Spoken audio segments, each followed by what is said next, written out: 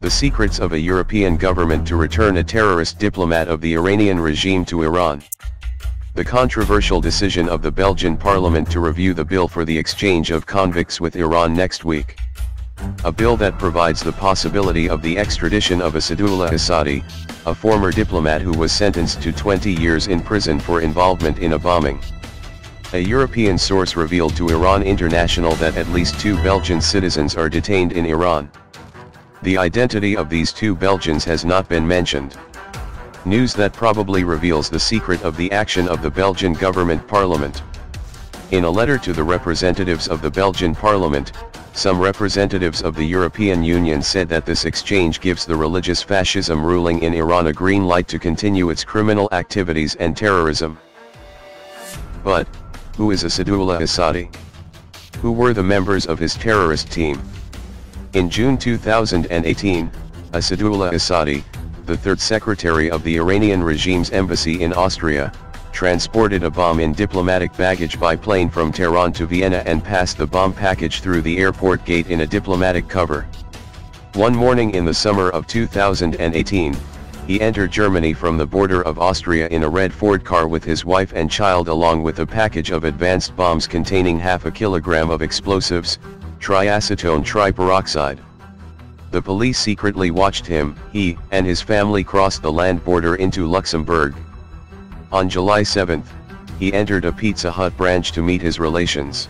2 Iranian citizens of Belgium, Amir Seydouni and Nassima Naomi, delivered the bomb package to them, and the codes were verified. On the phone, we only communicate through messages.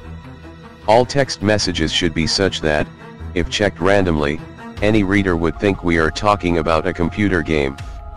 PlayStation means bomb, and connections, and explosive detonator mean TV plug. When we say come to the boarding house at a certain time, it means to turn on the phone at that time.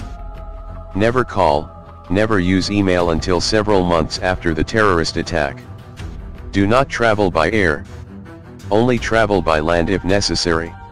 Amir Seydouni and Nassima Naomi went to France to detonate a bomb in the Free Iran World Summit 2018 event, a gathering of 100,000 people of the National Council of Resistance of Iran in Paris.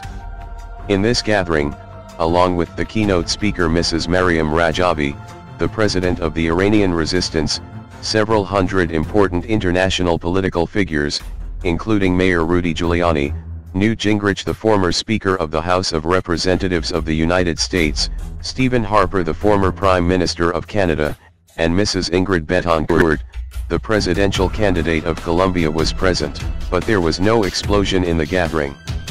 Assadollah Assadi, who was worried, moved toward the borders of Austria to use his diplomatic immunity in Austria. But the German police arrested him before he reached the border. Several notebooks containing valuable information were found in his car. A note related to the bombing was discovered in one of them.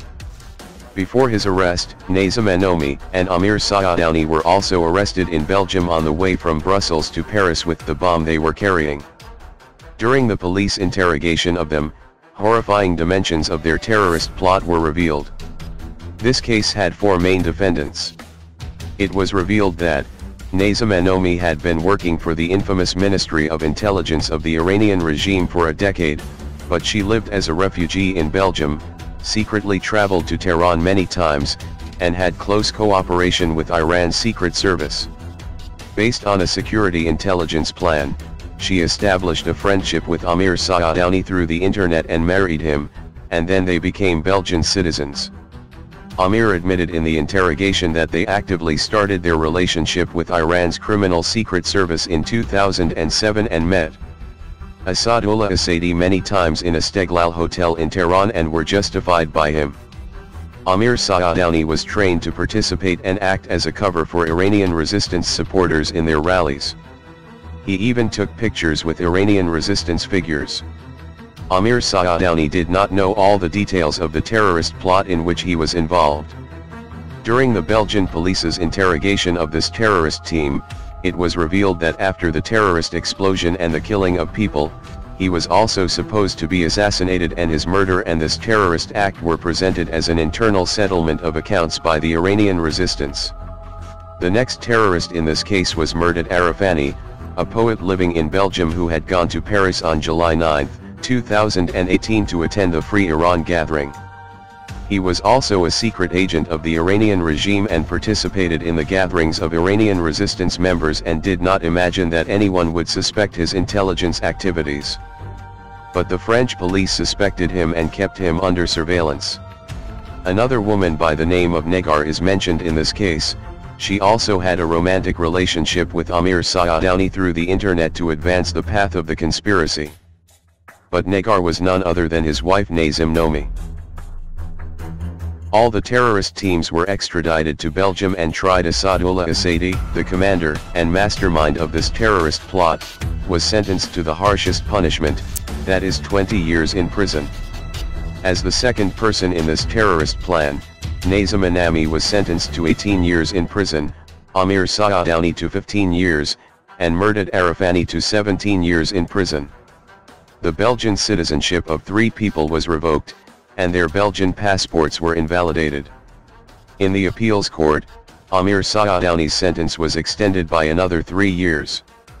At all stages of the trial, Tehran called the trial a conspiracy against its diplomat Assadollah Assadi and denied it, but Ali Mohajeri, the former ambassador of Iran to Germany, confirmed in a government interview that the documents of this case are so strong and decisive that the Iranian regime cannot deny them. Now, after 4 years of this failed terrorist plot, the Belgian parliament is voting on a controversial bill, which is supported by the Belgian government. Lawyers for the private plaintiffs protested in a letter to the Prime Minister and Minister of Justice of Belgium. Michael Mukasey, the former U.S. Attorney General, wrote to the Speaker of the Belgian Parliament, and Lord Alton, on behalf of the British Parliamentary Committee for Free Iran, opposed this layer. These international protests against this shameful agreement between Iran and Belgium continue.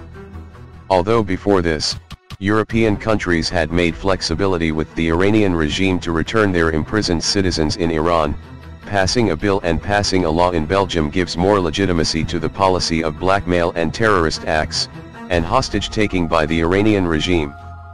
As for the Iranian terrorists, they will return to the arms of the regime not in a complex intelligence operation but with Belgian law, and they will be welcomed as heroes in Tehran. This is very embarrassing.